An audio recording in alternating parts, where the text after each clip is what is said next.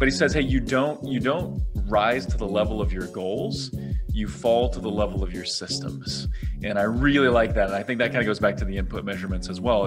I love the idea of setting a goal and then working backwards, but then determine what are your inputs? Because if you're not measuring your inputs and you're not doing that consistently, then you're just kidding yourself with the goal, because you're not going to hit it. Inputs are what's going to get you there. And then systems is what's going to get you there. Yeah, no, I think that's very interesting. Yeah, that got my head spinning. If you got the wheels turning. Yeah. Ever since I was a young kid, I wanted to talk to successful people and entrepreneurs and learn from them. Fast forward to today, I'm fortunate enough to be surrounded by a ton of successful self-made entrepreneurs who are achieving amazing accomplishments. This is a show where I sit down with them, I chat with them about business, all the ups, all the downs. Welcome to the Tom Wang Show. Hey, what's up, guys? It's Tom here. Welcome back to another episode of the Tom Wang Show. And today we have a special guest. His name is Brett Curry. He's the CEO and co-founder of OMG Commerce.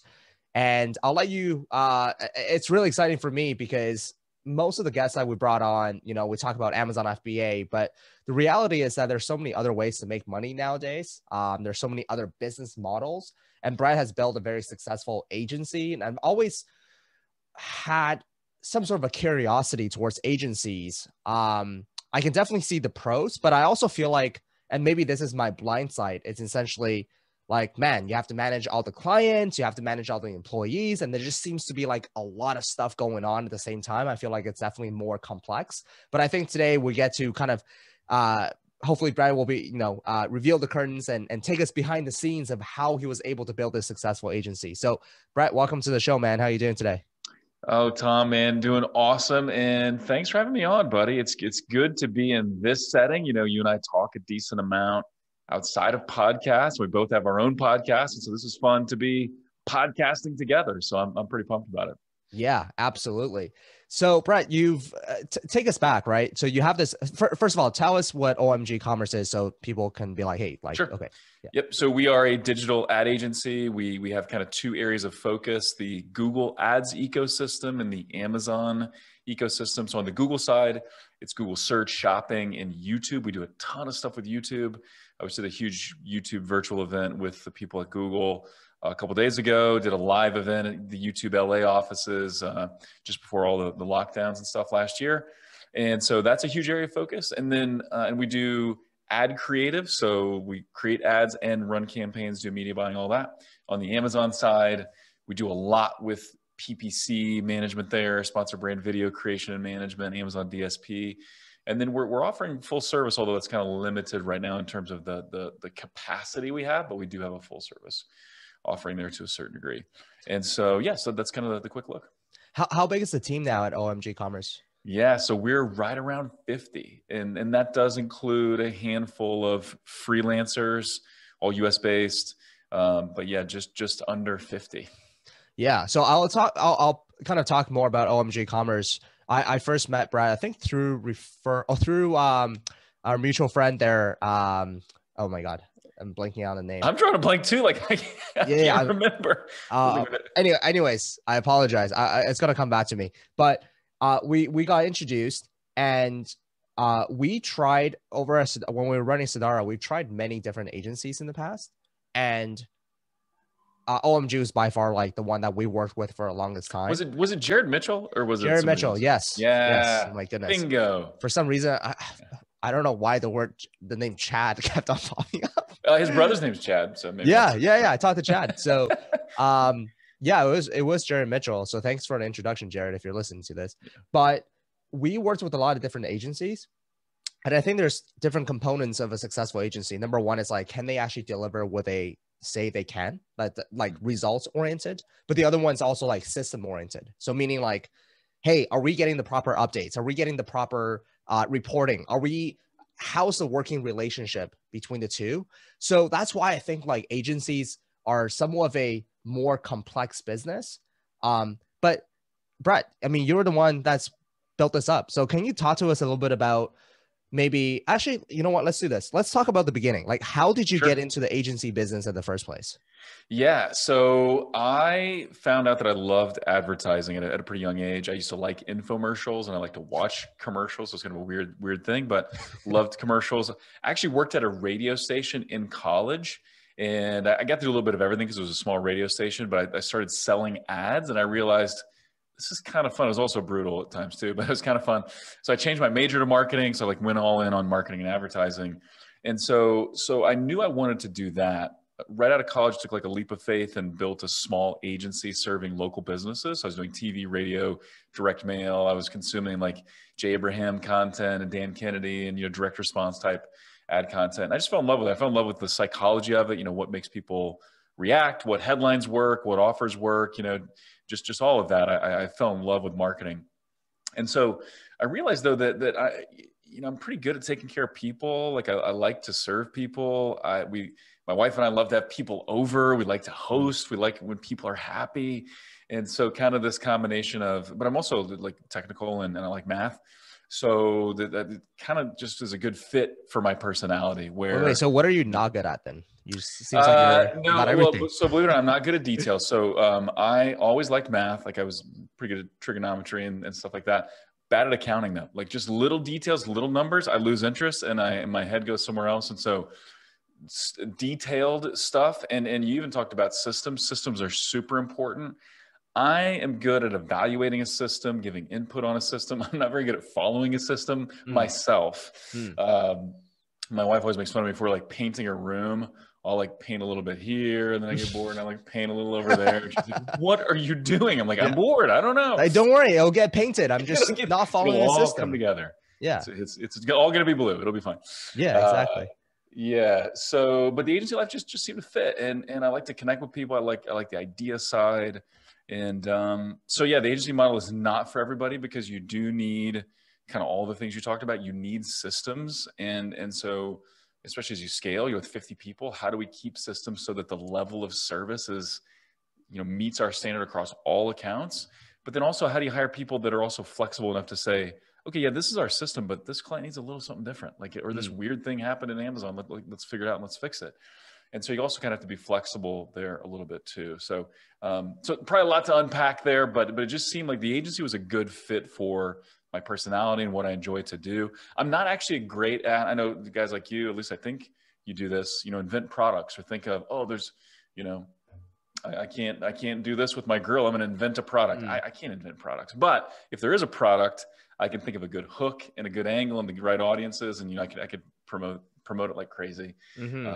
So anyway, so that's why agency life is a good fit for me. So when did OMG Commerce start? Which year? Yeah. So I had an agency and then my business partner, Chris Brewer, he had another business. We were friends for a little while. In 2010, we had this crazy idea. We were at a conference. It was actually a Dan Kennedy super conference. Actually, and funny story, Russell Brunson was kind of up and coming at that time. So I just walked up to Russell Brunson and introduced myself. We ended up talking for a while and that started a partnership for a little project called DCS Local. But anyway, Chris Brewer and I were like, hey, let's like try something just for fun, a project. And it kind of had to do with the Russell Brunson DCS Local stuff.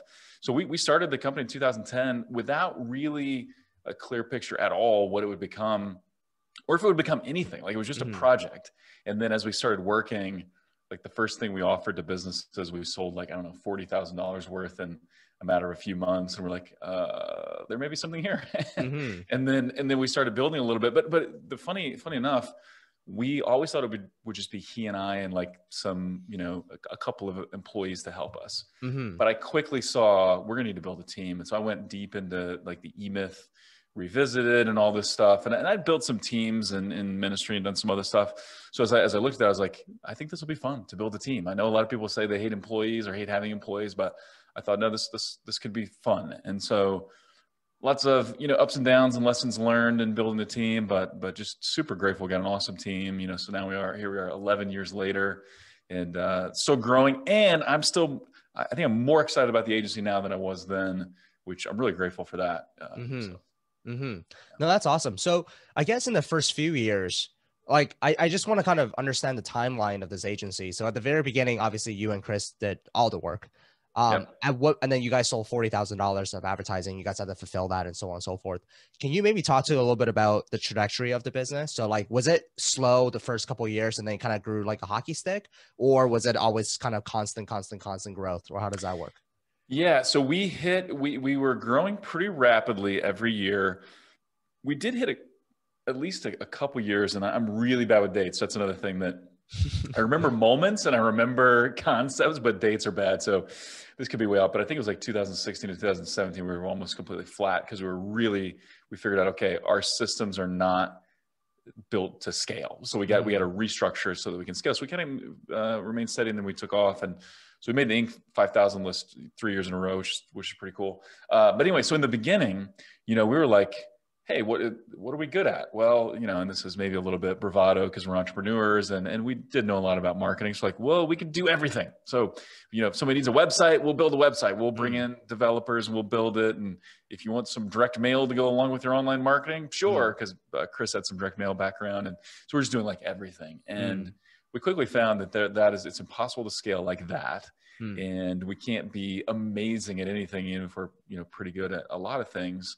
And so we really found that, hey, we're great at search, great at SEO as well, which we've actually gotten out of the SEO game. It's just it's not fun. That's kind of the bottom line, but it's still effective, but it's like a long haul. And it's like, hey, pay us for 4 months. You might get results, you might not, but we're going to put in a whole lot of work, anyway.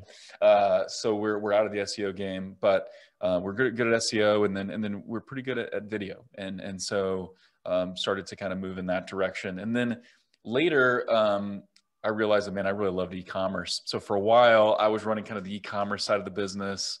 Brewer was running the local, so, local franchises, right? Auto shop, stuff like that. He was kind of running that. I was running e-commerce. We realized a few years in, like, hey, e-commerce is where the real scale is. That's where the real growth is. So we pivoted and went full e-commerce. I don't remember the year, but it was maybe 16, 17 in that ballpark. We really committed to e-commerce at that point. Right. And I think there's two important lessons to be learned there about what you said. Number one is niching down. Yeah. I think it's so easy for us to say like, hey, we offer everything. Like, hey, what's your business good at? Everything. We're good at everything. You're not well known in your space for that one thing. And I think it's so important to earn that mind share of a customer. So it's like, hey, do you know anybody who's good at like Google PPC? You own the mind share of Google PPC, right? Yep. That's number one. And I think number two is the realization of like pivoting. It's a lot of people, they do the same thing over and over and over and over again, expecting a different result. Whereas I think in entrepreneurship, it's really important to step back, look at everything from a bird eye view, and then say, how can we change?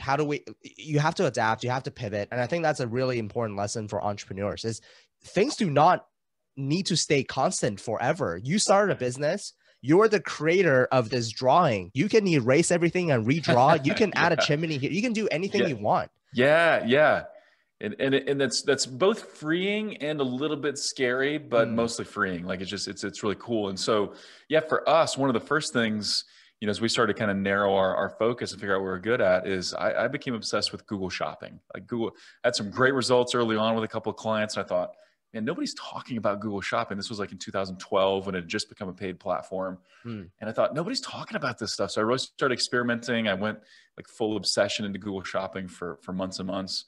And ended up on a podcast. I don't know if you know Austin Bronner, e-commerce influence, but friend of mine. So I ended up on his podcast, and someone from Shopify was listening to that podcast. So I got an email from this guy at Shopify. He's like, hey, I heard you mention you may be doing a Google Shopping guide. What if we did that together? And I'm like, trying to hide my excitement. Like, yeah, I think we could probably make that happen, And so I did that. So I wrote this guide. It was a monster. It was like 56 pages, but it was, the ultimate guide to Google Shopping, and Shopify published it. And so that was huge too. And so then that led to more speaking gigs and podcasts, stuff like that. So yeah, I love that. I'm glad you underscored that. What are you really good at? So we became really, really good at Google Shopping. And then that led to some other things as well. And I think you see that in e-commerce too, where like a Bonobos, I think is a good example. You know, they mastered the chinos or the slacks for guys, right? Just perfected it. Mm. And then as that really took off, they thought, well, guys love our brand and trust our brand. Now we'll do shirts, right? And then we'll do other things. And then they started to expand. And that's kind of the approach we took as well. Google Shopping, e-commerce, like just double down on that. And then we started expanding because we were pretty good at video and we did understand some other things. And so then we did that natural expansion that's been really fun and also served our clients well.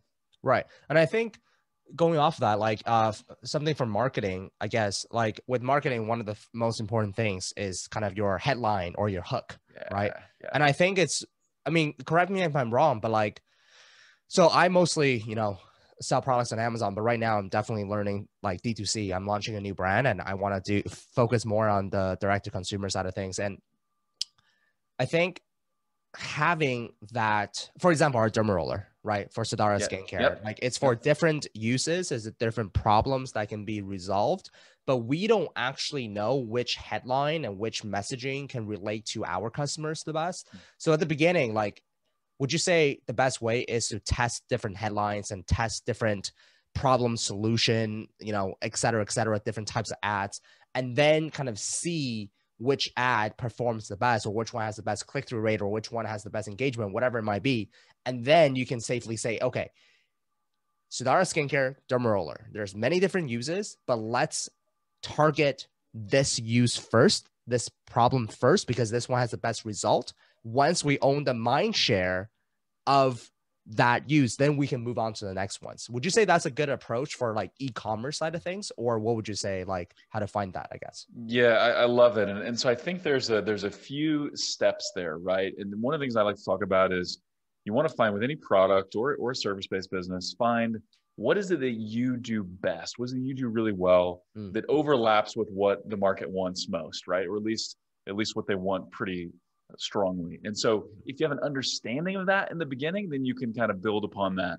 But sometimes you don't fully know, right? You don't fully know the angle that's going to land with the most people. So that's where you say, okay, we're really good at this. And we think that's what people want too. Now let's test different variations of that, different headlines of that, and see what comes out, right? And so one of the things we talk about, and we do a lot with YouTube ads now, right? So several years ago, like 2015, 16, 17, we were the Google Shopping agency. We're still really good at that, but that's not what as many people want now. They want YouTube, right? So a lot of people advertise on Facebook. Some want to diversify with YouTube. So we've become known as, you know, the YouTube ads for e-commerce agency.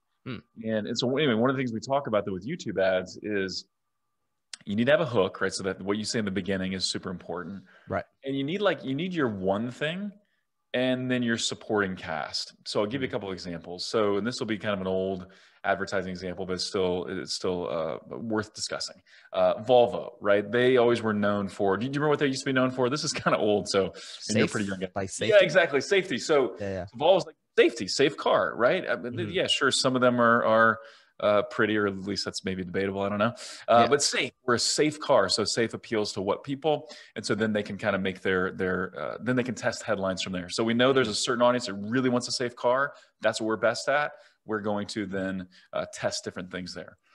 Boom by Cindy Joseph, Ezra Firestone, awesome guy, good friend, been running his Google search and YouTube for years. Their one thing is pro-age cosmetics. So don't try to turn back the clock and look 20. Embrace who you are as a 50, 60, 70-year-old female, right? Their model, their spokesperson was a gray-haired model, beautiful, but like you're powerful, you're beautiful. Don't try to change yourself, just look great. But then they have supporting elements, supporting cast, right? So other benefits that go along with that. So I think when you understand that, you understand your one thing, and you understand your supporting cast, and you test combinations, and you test different hooks, and you see what the market responds to. And so, go ahead. No, sorry. I didn't mean to cut you off. Go ahead. Yeah, so last thing is just if you're self-aware about your product and as aware as you can be of your audience, then that's the place to start, and then use testing to really zero in on the right approach. And that's why I think when you launch an e-commerce product, it is somewhat important to know the product very well and know the audience really well. But then for Ezra, I think doesn't really apply to him in that case, because I think he's the polar opposite of his demographic, which is like older, females, and he's like a younger male. So it's like quite opposite. Yeah, but his business partner, Cindy Right. Joseph, who passed away a couple years ago, but they were a great partnership together, right? Mhm. And but yeah, exactly. He was not his target market, is not his target market. Right, but he had a business partner who was, and they Yes. collaborated on all these different things. Yeah, I would actually love to know kind of like what other messaging they tried before the pro life. I think a lot of people think like, oh, day one, they just came up with this tag and it started working. I'm sure they Yeah. tried many different other things. So it'll be interesting to see like what other angles they did try Yeah. beforehand. Ezra is So a very yeah. I can actually shed a little bit of light on that if you'd like. Yeah, absolutely. Yeah, Love to yeah. hear that. Yeah. So they from the beginning they were pro age. Now, I'm not exactly certain if that was a term they used from the beginning, but that was the thing. Like Cindy had stopped dyeing her hair. She became became a model because someone spotted her and was like, "Man, you're beautiful, but I like the gray hair." And so anyway, so then she designed just a simple. The boom stick was the first thing she designed, and so they were pro age at least at heart from the beginning. I'm not sure if that's the word they use. Mm-hmm. One thing though that has been interesting that they've been testing is for cold traffic. They've tried all kinds of things, right? So they got different products. They have moisturizers and mascara and other products, but the main product that's worked for top of funnel is the boom stick. They've tried skincare and other things, and it is not. We've not been able to get the right CPA for that. But the boom stick, which is kind of a makeup alternative, it has worked. And so I think that's also part of it is what's the nature of your product and what's like the right product to get someone into your brand, and then you can sell them other things. So yeah, so that's been interesting to watch and to be a part of. Yeah. Wow. That is super. Yeah. I guess it's like the gateway drug. It's like the gateway. It is. It's Yeah. the gateway Yeah, for product, sure. right? Yep. Huh. Yep. That's really. Have they ever found out like why that might be it? Do they have any thesis and like? Yeah, I think so. I think it's mainly theory and just hypotheses right now, but I think it's harder to stand out when you're just talking about a moisturizer. Although it's a better moisturizer, right? And it is, and it's made from honey, bee products and stuff. Right. But the boom stick just really, it's visual, it's unique. You just apply it, and then you don't have to do makeup if you like kind of a minimalist makeup look. So it's the most visual, it's the most unique. It's just a clear value prop as you see it. Whereas skincare, I think, moisturizer as an example, it's easier to just say, I don't know, my moisturizer's fine. Yeah. So I think that's part of it. Right. So differentiation is huge, and having that clear value prop is massive. Yeah. Yeah. He's I don't want to turn this podcast into, talking about Ezra, but he's a very exactly. interesting guy. Yeah, At least I've never talked to him. I met him one time in person, super nice, but seems like he's like doing so many, like he's got Zipify, right? He's got the Zipify. He's got a few e-commerce brands. He's got Smart Marketer. Sorry, Smart Marketer is his training company. So they do events. They've got the Blue Ribbon Mastermind and then some other courses and stuff. I did a YouTube course with him. Yeah. And it seems like he's living like a really low key life. He's like, I don't know where he lives, but it seems like he's always in New York or somewhere. Yeah. Oh, he lives in upstate New York? Yep. Oh, it looks like he lives in like some jungle, like weird forest somewhere. Like his house is they've got a bunch of acreage, like a couple hours from the city or something. Got it. Yeah, it's just like, seems like, wow, this guy's got like, it's got all the business side of things, but he's also got the personal side of things, like very, very like separated. And it's like, for me, at least when I look at him, I'm like, man, in order to build something like that, don't you need to work on your business like 20 hours a day? But I guess that's what happens when we have good people in the organization, right? Just like you. Yeah, and I think that's the key. And we eventually I aspire to be more like Ezra in that regard, where and we've got amazing people in place. We've got an awesome COO, Sarah Still is her name. She's crushing it, managing kind of the day-to-day of the people and some of the processes, which frees me up. But eventually, I want to kind of start some other things and have some other things going. I love the agency. No plans to shift gears away from that at all. But yeah, I think you got to have the right people in place, the right systems and the right structure. And then in some ways you got to be able to let go too. Like he now Molly Pittman and John Grimshaw, they're running Smart Marketer, the training company, so Ezra has stepped back from that a little bit. He's still running the mastermind. So I think that's it. Yeah. I think you got to get the right people in place and be willing to, almost go Jeff Bezos a little bit, where Bezos is no longer the CEO. Now he's the executive chairman. He's still going to be involved, confident, but just being able to map out that transition and then execute in that transition. Absolutely. So you have 50 people. I'd love to talk a little bit about hiring. Yeah.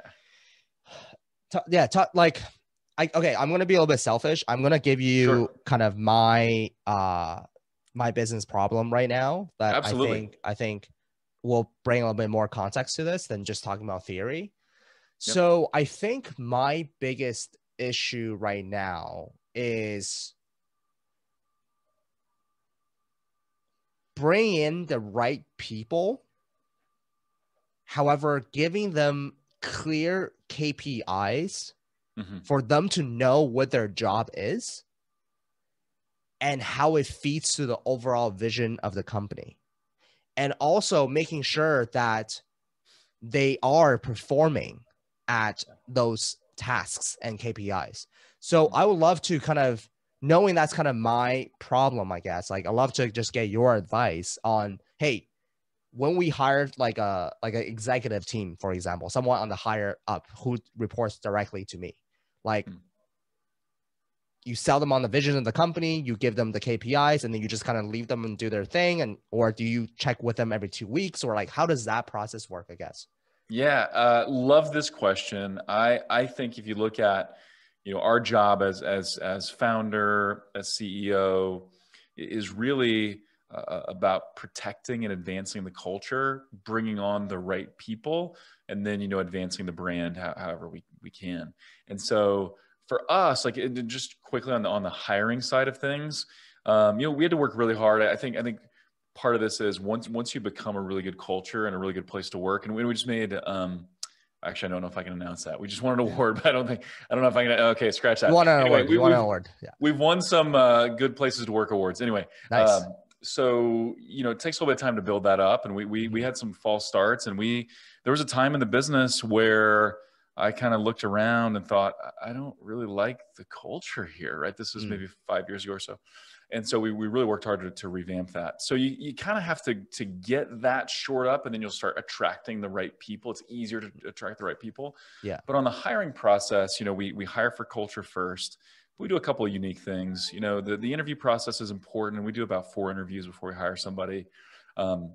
We also love giving people exercises. So if they're going to be an account manager, like here's a couple of client scenarios. How would you create verbal communication with the client based on this? Or you're applying for Google Ad Specialist. Here's a made up brand. Just walk through what you would do in these scenarios. What kind of campaigns would you create? How would you optimize things like that? Then we use tools. So we use tools. The tool we use is called Culture Index. I really like it. It's a test someone takes, and it's going to show you really how they operate. Are they detail oriented? What kind of autonomy do they want to need?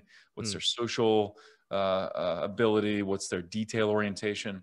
But there are other tests, right? Like I think even the Enneagram could work, right? Or DISC or whatever. So I think having that, not that is the only tool you use, but it's a tool, and it helps. So we found as we started combining these tools in multiple interviews, we don't always get it right, but we usually make pretty decent hires, right? Because of the way we approach it. So that's super important. So I guess also, like, if you hire the right people and using that tool, you hire the right people, and let's say you hire like 5 account managers, for example, and then they all crush it. They all do really, really well. You can kind of go back and look at their test scores and be like, hey, here's like, they were really good at this. They were really good at this. They weren't so good at this. And then you kind of, next time you get a new hire, they're not very good at that. You're like, well, that's a red flag because everybody else is really good at that, right? Exactly.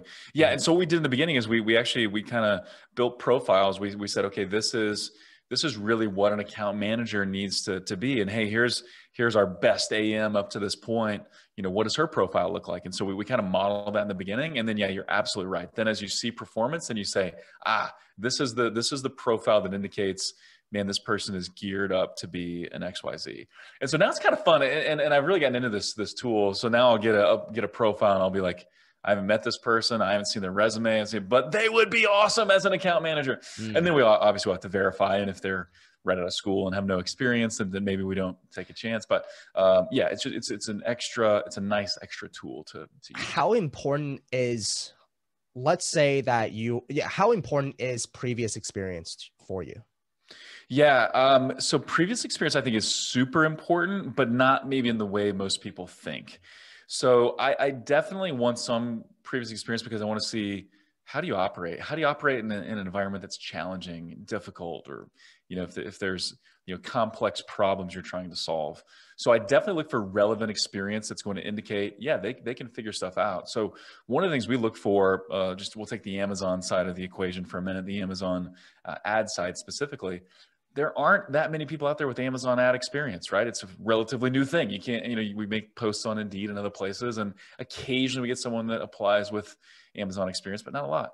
We've actually found a lot of success with people from banking and other like technical, analytical, data-driven type jobs. We got a guy that we hired who was he would like evaluate loans and evaluate credit, just like number cruncher, spreadsheet master, stuff like that. So we started talking to him about ads, and we're like, hey, it really comes down to data. And so but he's been fantastic, right? So I do want to see some experience that you can handle difficult things, that you're a finisher, that you are detail oriented, that you're not going to fold under pressure. But we don't always look for someone that's got specific experience in what we need them to do.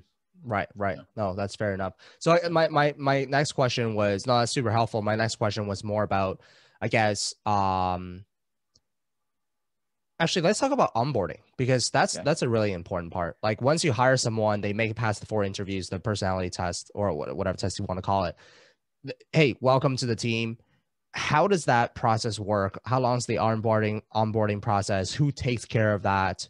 Their direct managers take care of that, I assume, or how does that work? Yep. So their direct managers, so kind of the department lead handles that most of that onboarding process. We try to really make a big deal out of it, and celebrate this person in our Monday morning meeting, and call them out in our group Slack channel, and just really celebrate, like, hey, we're really excited that you're on the team. For the most part, the department director will kind of oversee the training, but we have a series of things, like we want them to get their certifications if they don't already have them on the Google Ad side and Amazon side. We got some video training we want them to go through. We want them to shadow different roles in the company. So even if you're going to be a specialist, we want you to shadow AMs and the support team and stuff like that. We want you to be on client calls, even if that won't be your main goal or main job later. We still want you to shadow calls. There's a process of shadowing. We're also now we're promoting a guy to be kind of over our training, because now we're onboarding enough people that we need someone to kind of oversee training. So we've taken input from our best specialists and our directors, and kind of have a training wiki that we send people through. And Matthew, who's going to be our training director, he's kind of gamified some training too. So there's some things there that we send someone through. And then, as quickly as possible, we try to get them doing things. So we have a made up client called Spicy Curry. There's a guy on our team named Greg. He's super funny. And so he made up a team, or made up a company. I like hot sauce as well. I'm a hot sauce guy. Called Spicy Curry. We made a fake logo. It's great. So the client has to, or the new employee has to do projects for Spicy Curry to see how they do. And then we get them rocking and rolling, and so it's more of a 90-day process. So we kind of tell them, hey, like, let's give this 90 days, make sure you like it, make sure we like it, make sure everything goes well.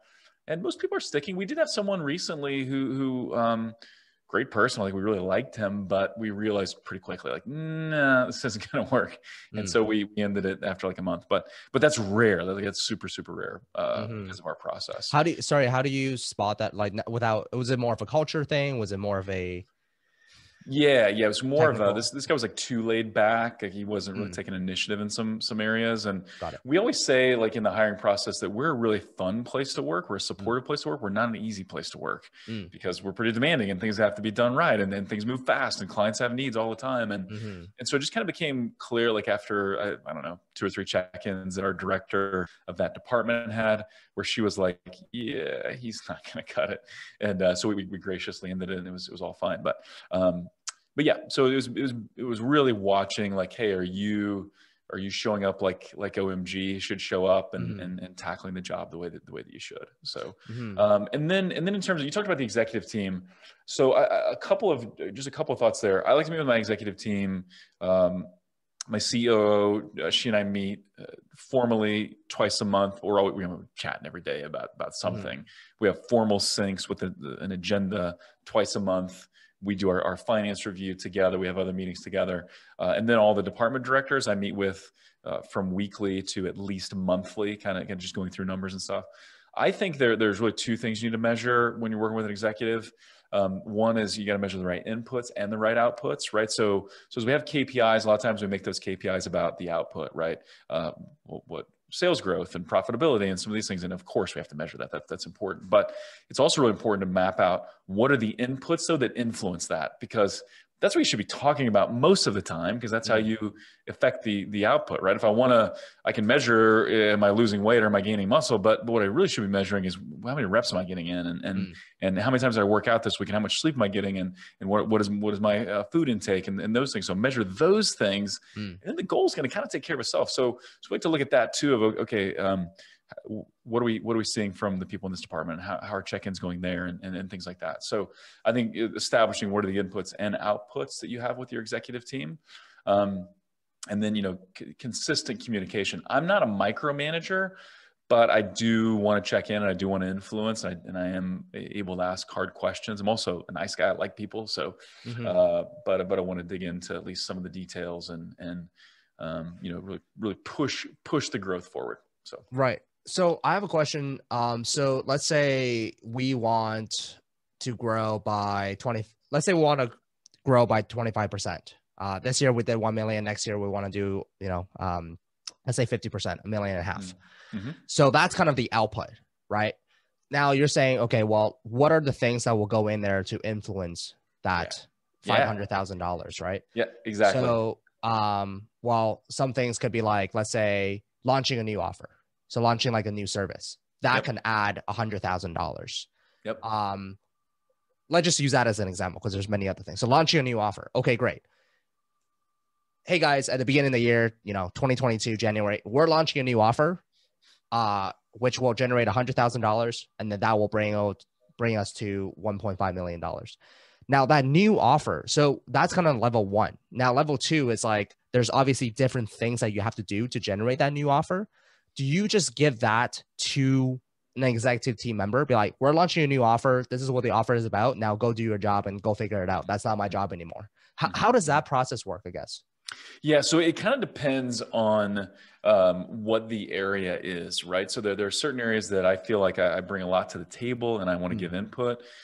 So as an example, on like the Google ad side and the YouTube side. So we set some pretty lofty YouTube objectives, and because I still like to be in the weeds there a little bit, and I still like to think about the creative offers and stuff, I'll sometimes give pretty detailed feedback. Now, I want my specialists and my Google team to go wild and think of ideas and do stuff too, but I'm gonna be pretty detailed there because I've got pretty detailed ideas. Other sides of the business, like on the finance side or the accounting side, it's much more, this is what I want to see. Like this is the number I need, and these are the things I need to see. How you create it, how you do it, I don't care. Like I just need to see it. So it does kind of depend on the area, or maybe that there's somewhere in between, like the account management department, where I'm fanatical about client care and client communication. So I'll definitely give input there. But in terms of the how they get there, that's more up to them. And I think that's one of the clear delineations that I've seen that I really like, where a lot of times the CEO is more about the what, like this is what we need to accomplish. But, the operations people and directors and things like that are more about the how. And sometimes it's, that what is very general. Other times that what is pretty specific. So yeah, I think it's a little bit of both. Yeah, I think the biggest issue with us is like, we don't have a very clear objective of like the overall company right now. Yeah. And we don't have a clear direction of, well, we all want to grow, but what is success? What is failure? There's not really a number. And when there is a number, I just feel like it's literally just like something that we just thought of in thin air. It's not calculated. And I also feel like right now, like we are hiring more people, but it's very much like, what do we need next? Oh, actually, there's a bucket right here, and then there's a hole right there. Let's plug that hole. Oh, let's plug this hole. So it's always like plugging holes without, I think, being more strategic about, okay, what is the end result, and then let's kind of work backwards and hire the right people that way. But I think I know what the issue. Like every day, I'm so in the business that I feel like it will be really helpful if I can just take like 3 days off, go somewhere with a paper and pen and kind of draw that out. Because I think a lot of good things can happen when you're just like thinking by yourself. Then like Yeah, I totally agree with that. Totally agree with that. And I do think that is a big part of it, saying, okay, this is our goal. So we're going to work backwards and okay, these are all the initiatives we have. So there's a new product launch, but what are all the things that make a new product launch successful? You got ads, you got SEO, you got, email marketing, you got Facebook ads, whatever. So we're mapping that out. And what do we expect from each channel and set projections there. And then how do we make those successful? And so, but one of the things too, that I think is really important, and in some ways we're in the same boat where we kind of know where we want to go. I mean, we know what we want to focus on as an agency, and I have ideas about how big we want to go. But I also always tell the team that we'll only continue to get bigger if we can also get better. If we're just getting bigger for the sake of getting bigger, bigger for the sake of being bigger, I don't want any part of it. I want to also be excellent and improve in terms of what we're delivering and stuff too. But I love what James, I think James Clear, author of Atomic Habits. Have you read Atomic Habits? I haven't, but I've heard great things about that book. It is fantastic. One of the best books I've read probably in the last 6 or 12 months. But he says, hey, you don't rise to the level of your goals. You fall to the level of your systems. And I really like that. And I think that kind of goes back to the input measurements as well. I love the idea of setting a goal and then working backwards, but then determine what are your inputs? Because if you're not measuring your inputs and you're not doing that consistently, then you're just kidding yourself with the goal, because you're not going to hit it. Inputs are what's going to get you there. And then systems is what's going to get you there. Yeah, no, I think that's very interesting. Yeah, that got my head spinning. If you got the wheels turning. Yeah, got the wheels turning. No, I think, and that's the type of stuff I feel like they don't teach that. They don't teach you about that in school. They don't.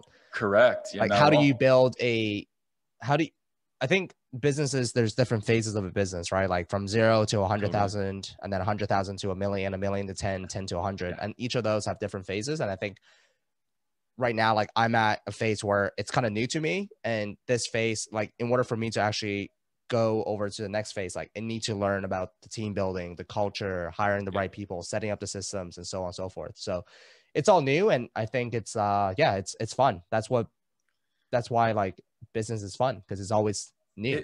I totally agree, man. And back to the discussion about me not being able to paint in a sequential manner because I get bored. That's one thing I love about business. Like there's always something new and always something different. And so I never get bored doing this, which is awesome. But a couple quick recommendations. I do recommend the book Traction. My opinion is it's not like the best written book. It's not one of those, some business books like a Shoe Dog by Phil Knight, the guy from Nike. It's like, oh, it's just a brilliant book. It's fun to read. It's brilliant. I think Traction's really solid. It's got really good advice. It's not like a fun read. Scaling Up by Vern Harnish, also very good. So I think looking at those, and then kind of an Atomic Habits to pair with those. Atomic Habits definitely leans on the personal side of things, but also will impact your business. So I like those for determining system structure and scale. Awesome. Cool. Well, thank you so much for coming on the show, Brett. I know we kind of freestyled, but I thought it's very, very. Oh, my cat wants to say hi. Apparently. Oh, hey, what's up, El Gato? What's your cat's name? His name is Oreo. Oreo. He's got a little bit. He's black and he's got a little bit of white patch. So nice. Yeah, I called him Oreo. Nice. That's awesome. Anyways, well, Oreo, you want to say hi? Okay. Hey, Oreo.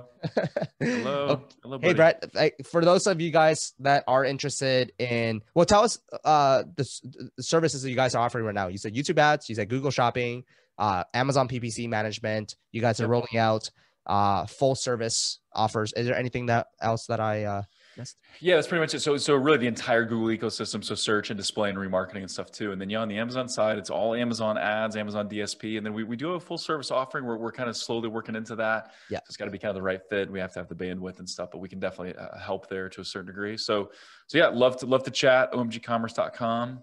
And yeah, man, thanks for having me on. This has been a blast. Yeah, absolutely. So guys, again, I have nothing but great things to say about these guys. I've worked with them for a long time now. I worked with Oreo's like, man, you can't have all the spotlight, Tom. Yeah. Let me get in here. Let me get in here and say something. I like to say something to the viewers, to the fans, to my fans, to my people. Yeah, exactly. Awesome, guys. Yeah, so hit up OMG Commerce, and again, thank you so much for the time, Brett. Awesome. Thanks, Tom. See ya.